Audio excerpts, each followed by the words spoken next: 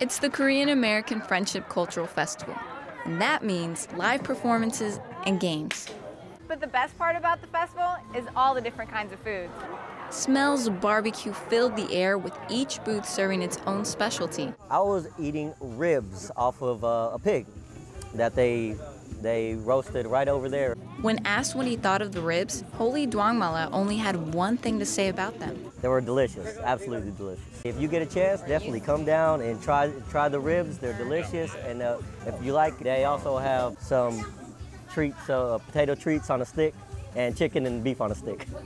Trying all these dishes and playing all these games not only gives Americans a chance to enjoy a good meal, but they learn more about Korean culture. From right outside the gate in Songtan, I'm Airman First Class Nancy Kasberg.